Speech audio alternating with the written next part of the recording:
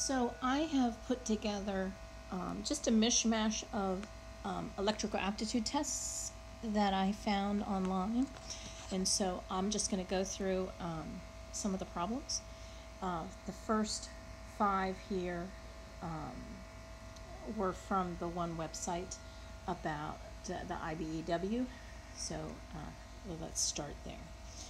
So this first question says, consider the following formula. A equals B plus 3 times the quantity of 4 minus C. If B equals 5 and C equals 2, what is the value of A? So let's go over something called order of operations.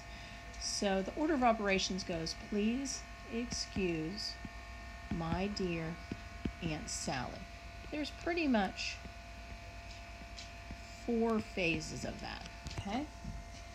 So the P stands for parentheses, but it also can be anything that encloses the or separates the expression into pieces. So brackets, parentheses, fraction bars.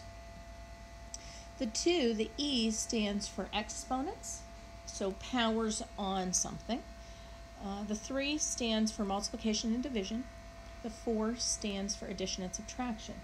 Now you'll notice that multiplication and division is in step 3. Addition and subtraction is in step 4. Multiplication does not come before division. They are of equal importance. It is like you are reading from left to right. So you're going to multiply or divide from left to right. You're going to add or subtract from left to right. Okay? So let's rewrite this expression. Every place we see B, we're going to put in a 5. Every place we see C, we're going to put in a 2. Okay, so A is going to equal 5 plus 3 times the quantity of 4 minus 2. Now, if we look at our order of operations, this is a parenthesis. It is going to come next, the first thing, okay? It's our first step, so we're going to do that first. Okay, so you're going to do that. So we're going to get, sorry, my Apple Pencil here died. We're going to get 5 plus 3, and then this parenthesis here is going to give us a 2. Now, what that means next is when a number butts up against a parenthesis like that, we can replace that now with a multiplication symbol. Okay, so now if we see what's left in our problem, the parentheses are gone, there are no exponents. The next thing that needs to be done is multiplication or division from left to right. So that means this comes next. So it's going to be 5 plus 6 or 11. So our answer is B. So there's problem number 1. Let's take a look at problem number 2. Consider the following formula. Which of the following formulas is equivalent to this one? So when I see, like I mentioned earlier, when I see parentheses that are next to each other, that implies multiplication. Well, when we have more than one piece inside of the multiplication, we must distribute. Now, yes, there's a 3 out in front.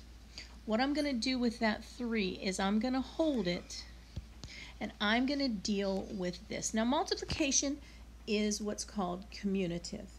If there are 3 things multiplied together, I can multiply in any order. Let me give you an example of that.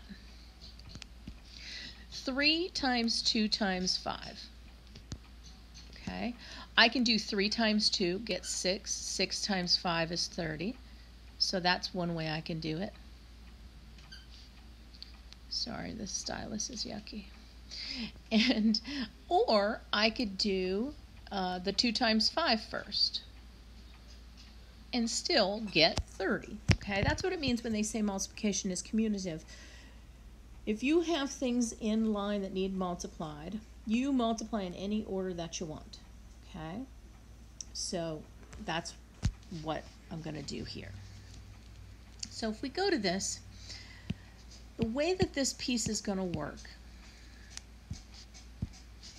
is you are going to think of, no matter how many things are inside, this x is going to distribute to both things, and then this 5 is going to distribute to both things, okay?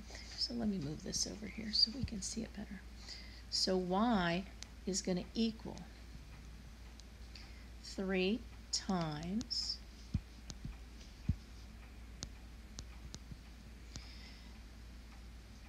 x times x is x to the second. X times negative 2 is negative 2x. 5, now we're going to distribute the 5. 5 times x is positive 5x. 5 times negative 2, remember a positive times a negative is a negative. Now we are going to combine like terms. Like terms are things containing the same letters with the exact same powers, so these two would be considered like terms. So we would get x squared plus 3x minus 10. Now you'll notice the expression from our answers, they do not give us any parentheses or brackets or anything. So that 3 now needs to be distributed, okay? So when you distribute it, remember, you're multiplying it times all the pieces, okay? So it's going to be 3 times x squared is just 3x squared. 3 times 3x is 9x. 3 times negative 10 is negative 30.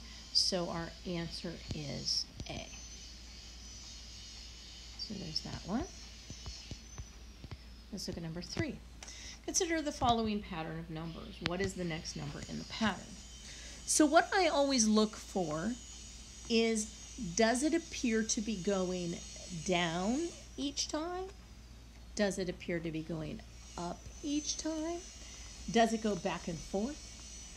I first try to look for just the very subtle basics. So look what happened here. We went up by 2. Okay? Look at here. We went down by 5. Then we went up by 2. And then we went down by 5. So I think we found the pattern. Okay? So if you look,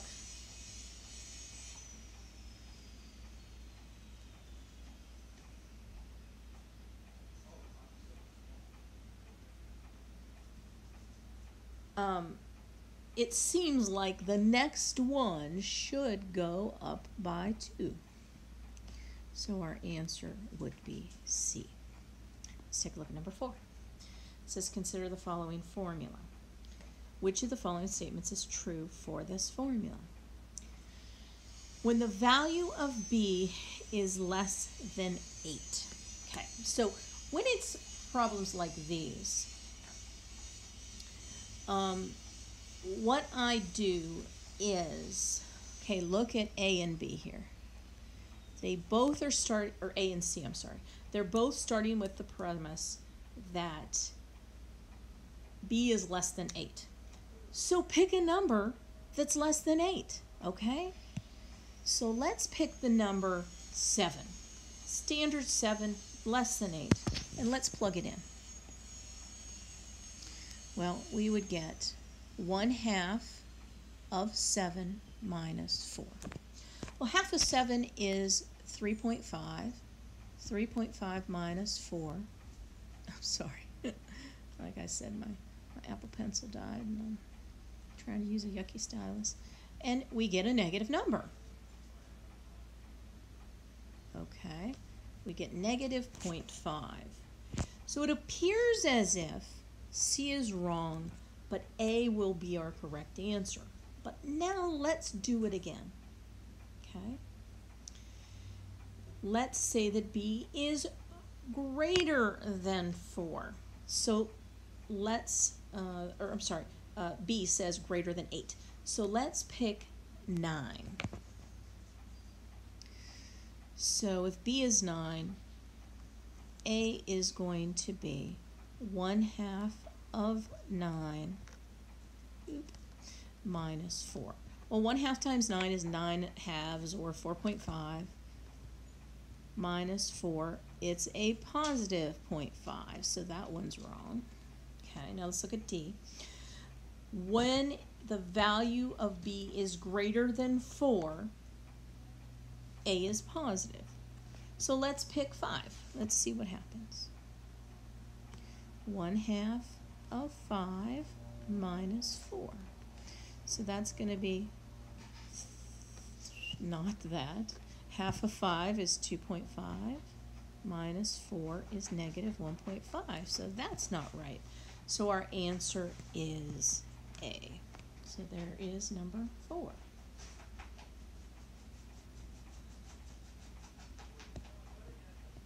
Let's try number 5 here. Consider the following table. Which of the following choices represents the same relationships as demonstrated by this table? Now let's kind of look and see what's happening. Every single time our values are going up by 1. Okay, so look, negative 5 plus 1, negative 4 plus 1, negative 3 plus 1. So those are each going up by 1, and these are going up by 1. Okay, now what's our starting value? Our starting value is negative 5. So if we look at 0, we think of what's 0. If we do y equals mx plus b, this value is our starting value at 0, so we know that's negative 5. This value is the change in y, positive 1, over the change in x, positive 1. So our equation would be 1x minus 5. Okay. So let's take a look at our chart in A. So if we kept going with this, we can get to 10 pretty quickly, right? Okay, so at 7 we would be at 2, and at 8 we would be at 3, and at 9 we would be at 4, and at 10 we would be at 5. Not negative 40, so this is incorrect.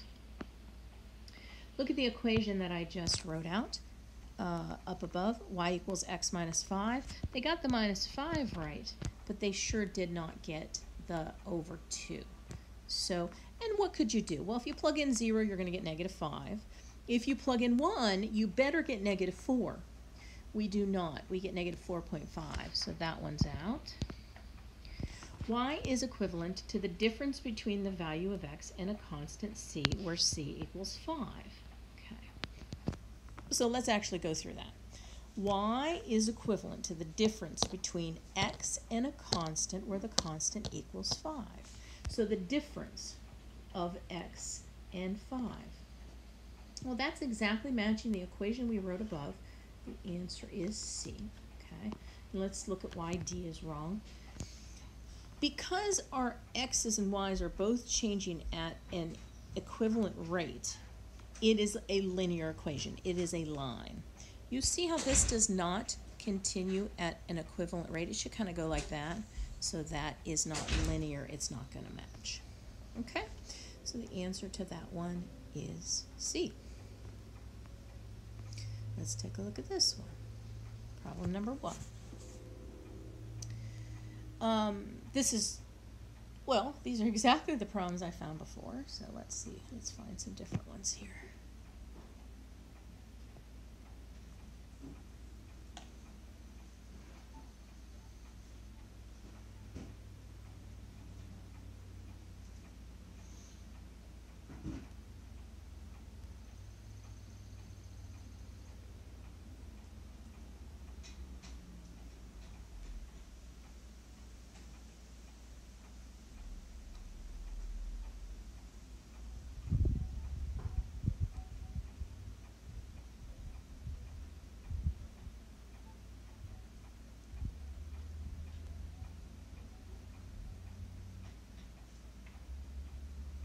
So those two are the same. That's the same. This must be a standard one. So let's, well, I'm not doing very well finding things here. Okay, so let's just talk about some general math skills that you might come across, that you might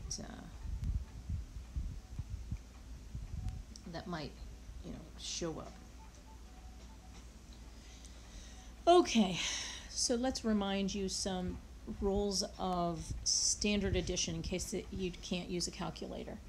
For addition, you're going to, if there are no decimal values in the problem, you're going to line up the back of the values. Oop. You're going to add up the aligning digits. If there's a number here, 8 plus 3 is 11, remember you put down the 1 from the 11, and the tens of the 11 goes up here and adds on to the 4. Number 3, if you are adding decimals, you have to line up the decimal point, and then you do the same procedure that you did before and bring the point down right, so the point would be right below that, and you just add it up. Okay. Let's do a subtraction one here.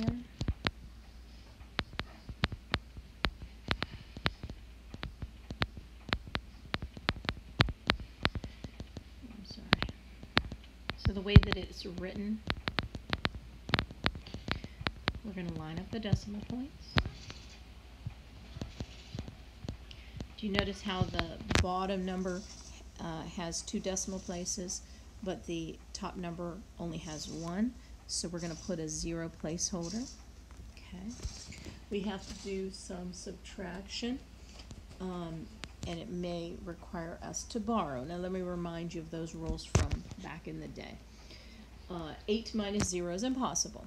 Okay, so we take from the 5, make it a 4, and then this becomes a 10, because that was the tens place, so we've taken away 10 from the original problem. So 10 take away 8 is 2. Now the same thing's going to happen in this one. I can't take 7 from 4, so I'm going to borrow from this spot, make that a 14. 14 minus 7 is 7, decimal place comes down. 2 minus 2 is 0, 9 minus 7 is 2. So our answer is B. Multiplication, let me just remind you. We're going to multiply the 7 times the 4, carry the 2 from the 20, multiply the 7 times the 5, that's 35, add that 2 onto there, there's 36. With decimal multiplication, like number 7, remember, you're just going to do exactly what we did for number 6.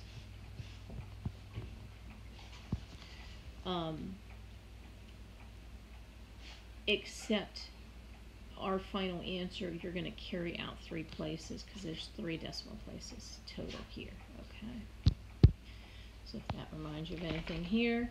One thing you can do for 8 is, if you hate division, if you multiply this times any of those, you should get, whichever one is correct should be the multiplication of 422625. Let's talk about fractions a little bit. To add fractions or subtract fractions, you must have what's called a common denominator. We're going to line up the whole part. We're going to line up the fractional part. And we're going to focus on our denominator here. They have to match. Now we can find a match by multiplying them together. 4 times 8 is 32. You can change them to 32s. That does work. But if you realize the fact that 4 goes into 8 exactly 2 times, we can multiply this on top and bottom by 2. And this is going to be now 2 8s. And then we're able to add it together. So 3 plus 7 is 10. 2 8s plus 5 8s is 7 8s. Okay?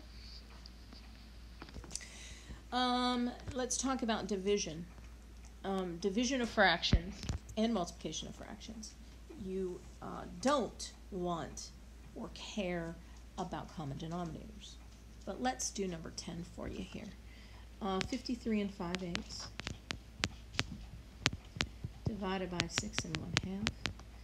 So we're going to do that trick that you might remember from back in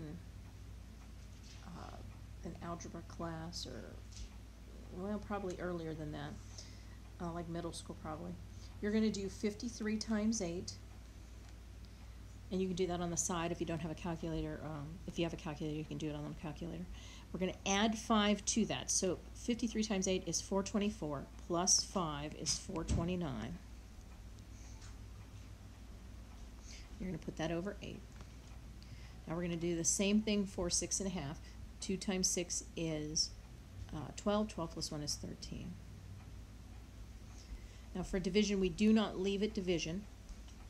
We are going to change it to multiplication. And the rule is we keep the first thing, flip the sign, flip the last thing. Now what it actually is here is the multiplication of the tops over the multiplication of the bottoms. Okay. Now, we can do that a few different ways.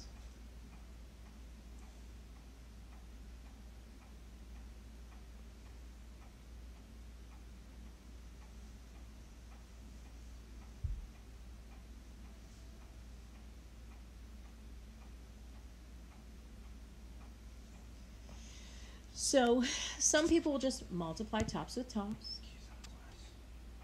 and bottoms with bottoms. The 2 and the 8 can reduce, actually. So 2 goes into 8 4 times. So if you're doing this without a calculator, I would suggest canceling those things out before you do anything else.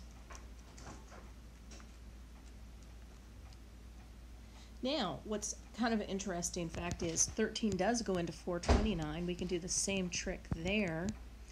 That goes into 429 33 times. So we end up getting 33 times 1, just 33, and 4 times 1, which is 4, and 33 fours. Since 4 goes into 33 8 times with 1 left over, our answer is C. There's a little fraction review for you. Percentages. I always like when I see what is of equals. I always kind of think of this is over of equals percent over 100. Just kind of a quick little place to put your numbers and things. So the is here is 130. No, it isn't. It's the thing we're trying to find. What is? That's our unknown. The of is 75. The percent is 130, and that's always over 100. Now, anytime you set up a proportion like this, it's pretty easy to solve. Just cross multiply and then divide by whatever number you didn't use. And so x is going to be 130 times 75 all over 100.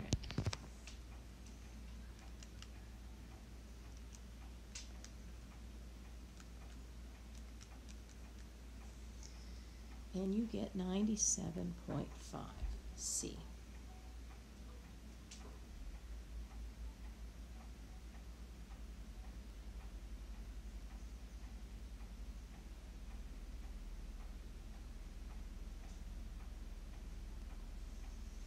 So there's a little decimal kind of hint for you. Let's look at this problem. This is a Pythagorean theorem. Let me remind you what that is. If you have a right triangle, here's the right angle.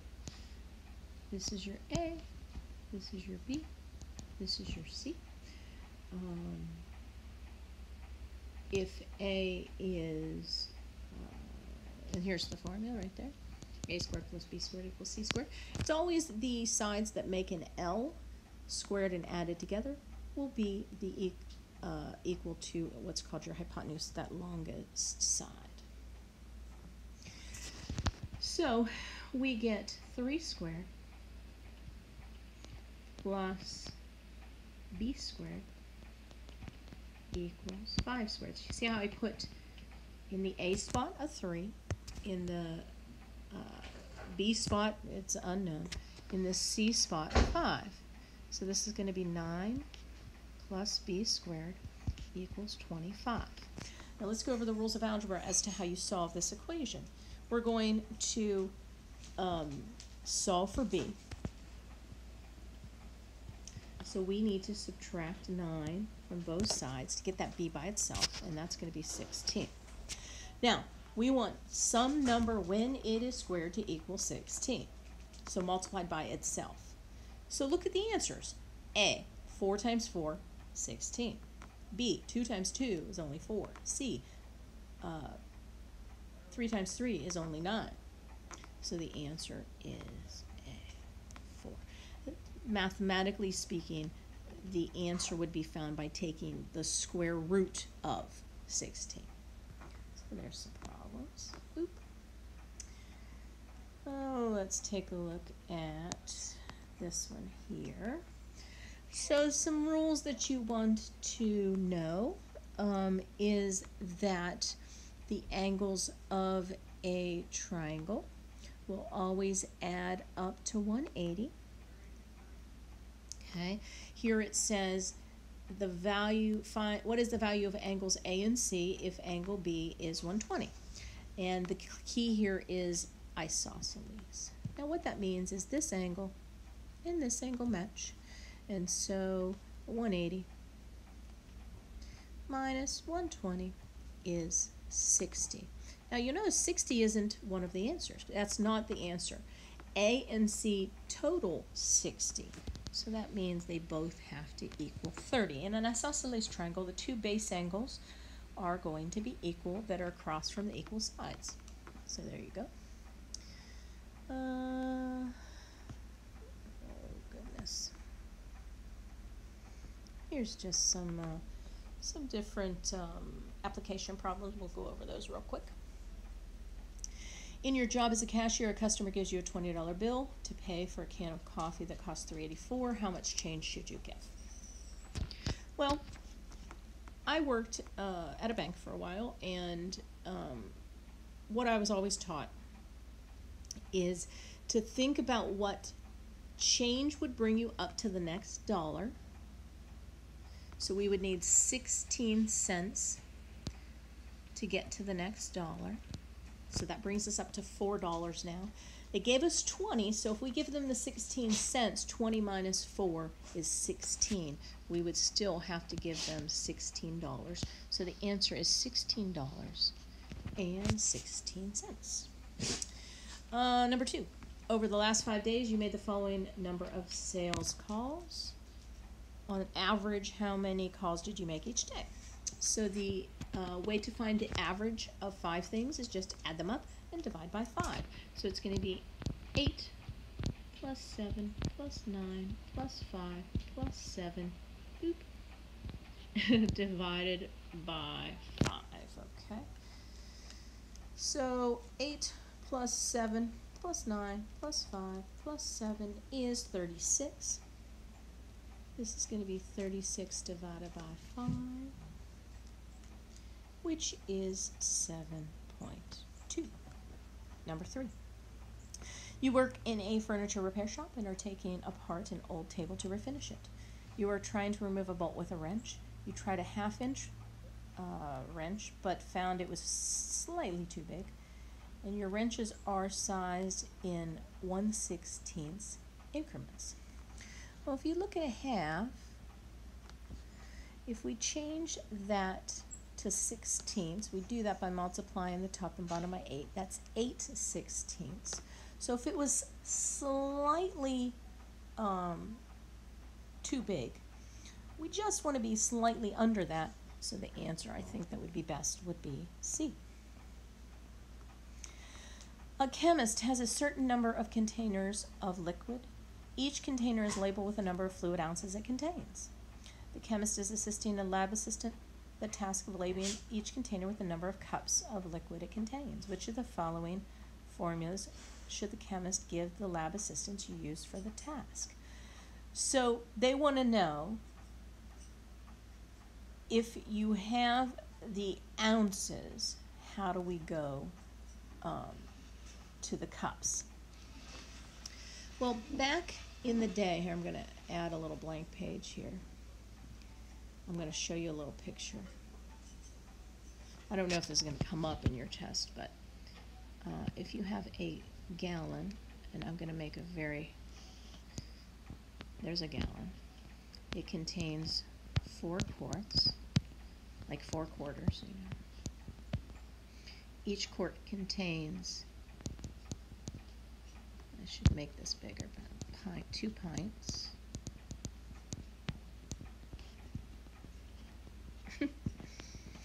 I'm sorry I don't have my good stylus today. Each pint contains 2 cups.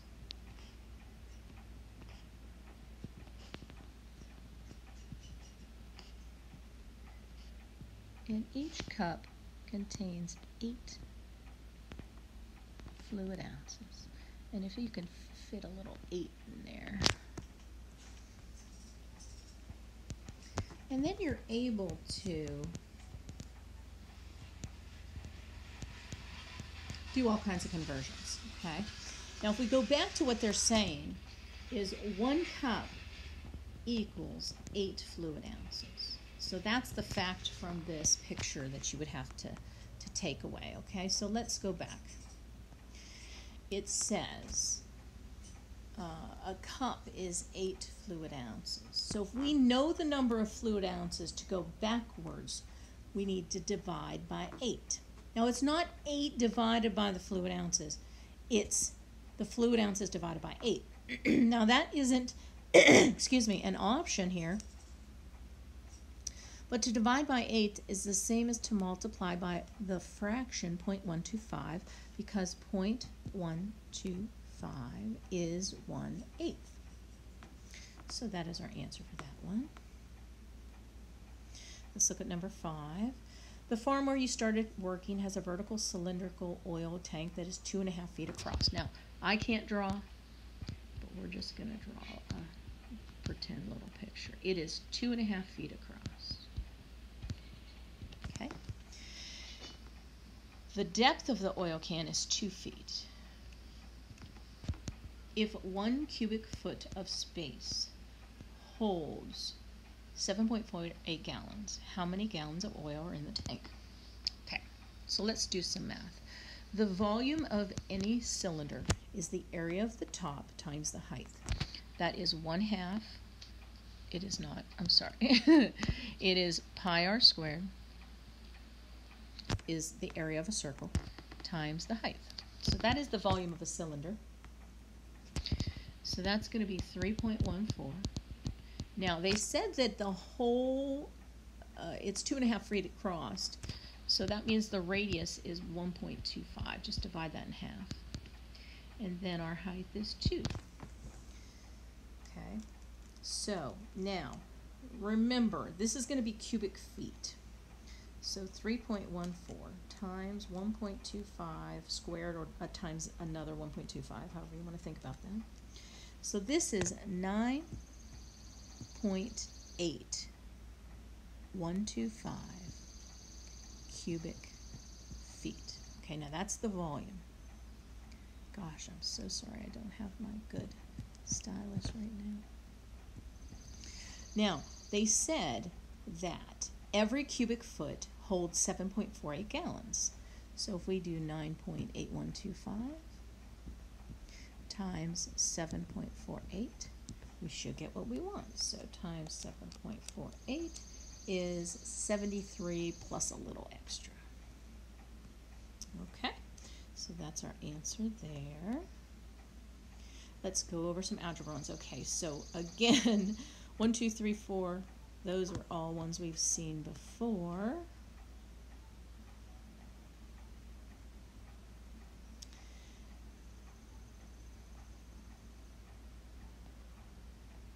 I think that at least will get you started. And then there are some other things out there I'll take a look at. Okay, good luck to you.